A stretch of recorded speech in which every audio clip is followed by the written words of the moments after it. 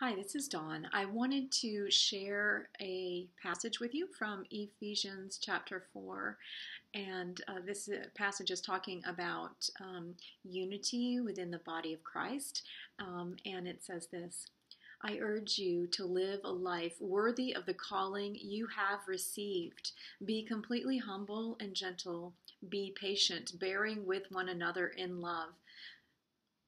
Make every effort to keep the unity of the Spirit through the bond of peace. There is one body and one Spirit, just as you were called to one hope when you were called: one Lord, one faith, one baptism, one God and Father of all, who is over all and through all and in all.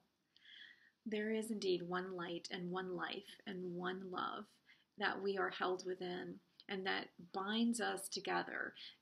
Within our own sphere, within our own being, our own field, we are one. We may feel sometimes like, and I've experienced this in, kind of a dramatic way in terms of my childhood journey, but like we may feel like there are various parts or voices, or something doesn't quite fit or doesn't belong. It's all, we are all one within. We are one within this, twin flame relationship, if you can call it a relationship. Is we are one. We are held together, no matter how broken things seem, and particularly in terms of looking at some of our journeys, like it can be jarring sometimes, or when we see the reality that appears to be presenting itself, it can appear as the opposite of that. And then finally, collectively, and we've all seen those deep divisions, deep wounds playing out that are coming to the surface, and also the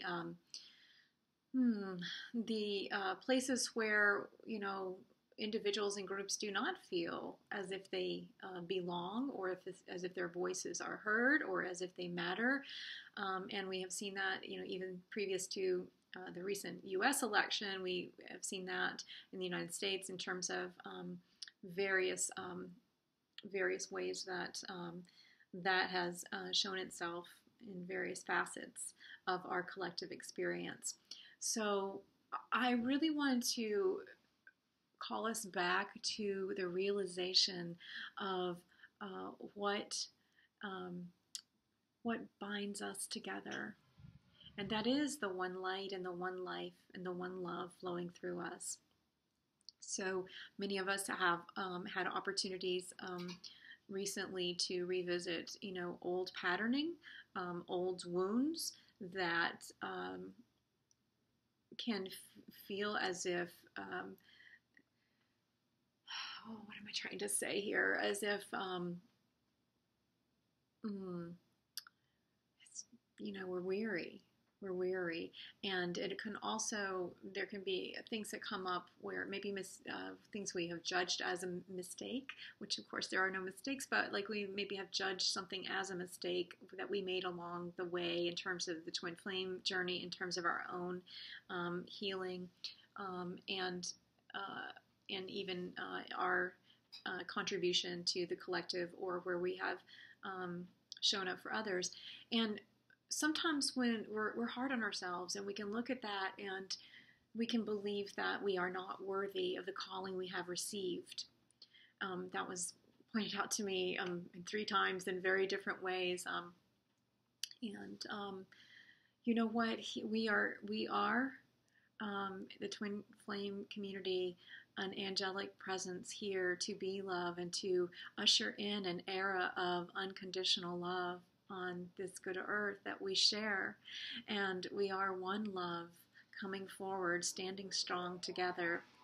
And so I just hope that as we move forward, that we can embody that energy and know that we are worthy of the calling we have received, and to be humble and gentle, to be patient, and to bear with one another in love, and to make every effort to keep that unity of spirit as we go forward, and are one in the bond of love and peace.